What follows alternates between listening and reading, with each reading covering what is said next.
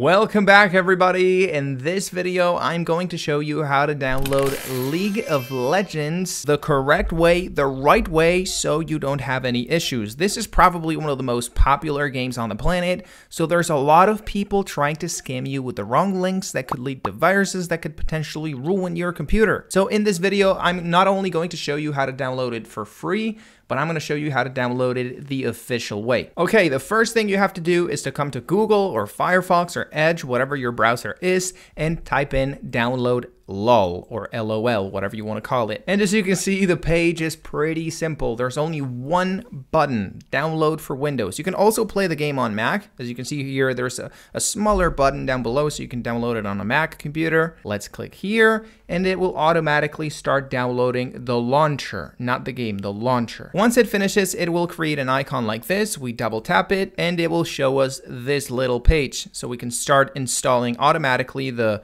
video game, League of Legends.